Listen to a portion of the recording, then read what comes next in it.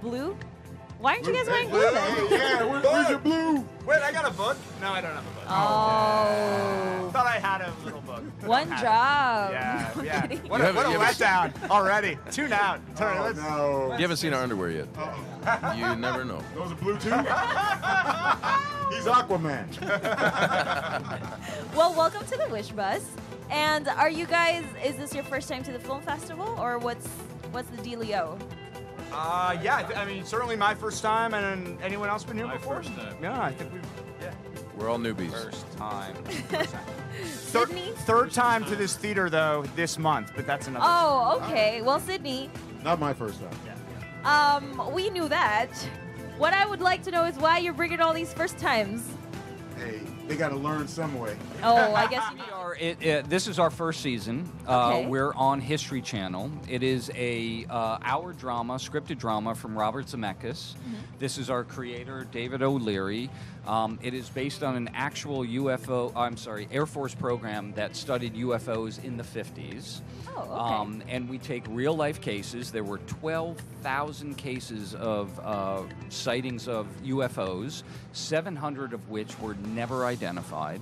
And we have a dramatic reenactment, would you say, of the cases. We star Aidan Gillen. Okay. What's his partner's name? I forget. Who is that? This guy. Michael Malarkey. Thank you. Michael Malarkey. I know it's been a long ride. Yes, exactly. Michael Harney as well. And we're Tuesday nights, 10 o'clock on History Channel. You can find us on iTunes. You can find us on Google Play. I don't think we still have our first episode up on YouTube right now, but you can pretty much find us everywhere. That's true. Anyway, I guess the Raw Science Film Festival suits you guys perfectly. Are you guys planning on sending in a video, I guess? We're actually doing For a the- panel very shortly. Yeah, so Oh. we're going to have a little sneak peek of our next episode coming up Tuesday. We are actually also the #1 new scripted cable show on television right now. Congratulations. So we are building our audience, and very excited to be here. We all very much walk the walk in terms of the science fiction genre. All of us here are not only fans but believers in the UFO phenomenon as well, which is why I think we look as happy as we do. No, I think we're a little, okay. Are you sure it's not a little more than just science? I'm going to let David in. Well, I mean, I think here's what fans should know about the show is it's all rooted in real life UFO cases from the 1950s Right. and 60s. So that's like something that I want to make sure that everybody knows that, like, yes, we definitely dramatize and play with all that kind of stuff, but it is rooted in real life cases that we explore every week, and we are believers due to evidence. You know what I'm saying? And I invite everybody listening out there to check the show out and keep an open mind and then do their own homework and looking at some of the cases we explore, because they're it's a fascinating subject matter. So how detailed do these cases get? Because you did say that they're from the 50s, 60s. How detailed are those cases? Or do you guys... Oh, I mean, very detailed. I mean, we go back, we look at the real-life Project Blue Book files. We go back, we interviewed, the authentic people who were really involved in the project. I mean, we try to root it all as best we can in the science and in the history that was really there. It's all based on the actual case files. So we take all the events that happened. I can say, like, the first few cases, we have the the Gorman dog fight. We have the Lubbock Lights. We have the Flatwoods Monster. Coming up, we have the Operation Paperclip that happened out in Alabama. So we take all the facts that are there, we dramatize them, and give you just enough information to go, oh my God, this really happened. You can go online afterwards or do the research and find out all about it, and then we dramatize it as well. a lot of people will be able to relate more seeing it actually acted out instead of just reading it out, because some people don't have the whole. Yeah, well, I think let's let our actors handle that one. No, I think it's a way to encourage more investigation of it, especially from a broader crowd. You know, not everyone's going to sit through and read the declassified Project Blue Book files. In fact, few people are, except the people who are really invested already. But this is a way to encourage people to think more openly about this. And I mean, I went into this not as a non-believer, but not as a die-hard believer either. I just hadn't thought one way or another about it. And having done this research and seen all the things I've seen and witness interviews, NASA footage, NSA documents, you can't help but you can't disregard it. It's like legitimately something that's been covered up since this time, and there have been things in our skies that are intelligent.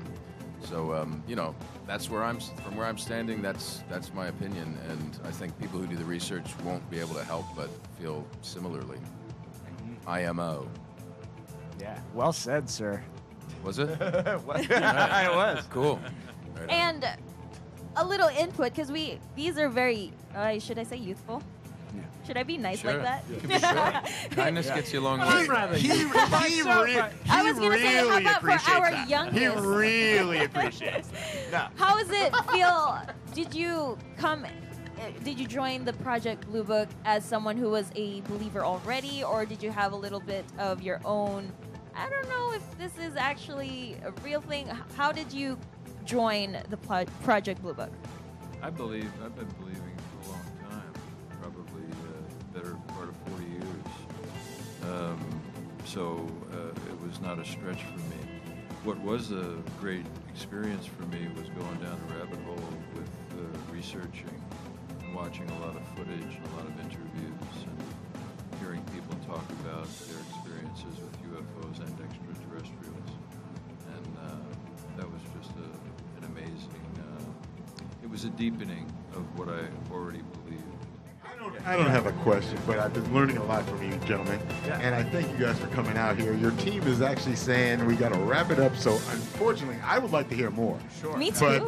But Well, maybe I saw we'll this hear whole more up thing there. going. I think what we'll say is we encourage audiences to check out the show. There's all kinds of research on history.com to support what we're talking about, which I encourage audiences to check out as well. So, tune in, check it out, and hopefully keep an open mind and, It's a great Robert, ride. It's Robert Zemeckis, and Yeah. the look is incredible. Yeah. He did Back to the Future, Contact, etc., and it's a period drama piece and a noir thriller all wrapped up in a bow. It's really great TV. And you guys said this was on history? On history. All right. Yeah.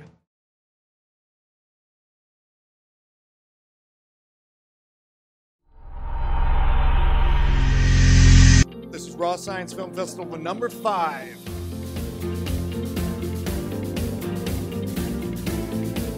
Raw Science! Celebrating the 50th anniversary of humans first setting foot on the moon.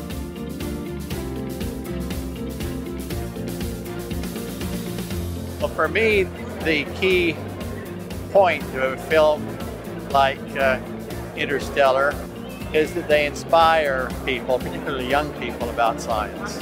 And I think that's the principal goal in my mind, is inspiration. Literacy in our country and the world in terms of science and technology, I think, has been on the wane, unfortunately. There's a lot of efforts moving ahead, the STEM effort and the STEAM effort. My name is Charles Riley, also known as Lil Buck. And how did you end up at the Raw Science Film Festival? Oh, well, I defy gravity with my moves, so. Nice. So you're a dancer? I'm a dancer, yes. I'm a dancer movement artist.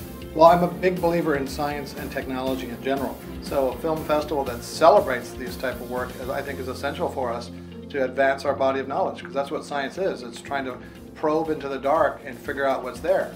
We don't just sit in our valley. We climb over the mountain and go and see what's on the other side. The festival is run by an amazing woman called Keri Kukral.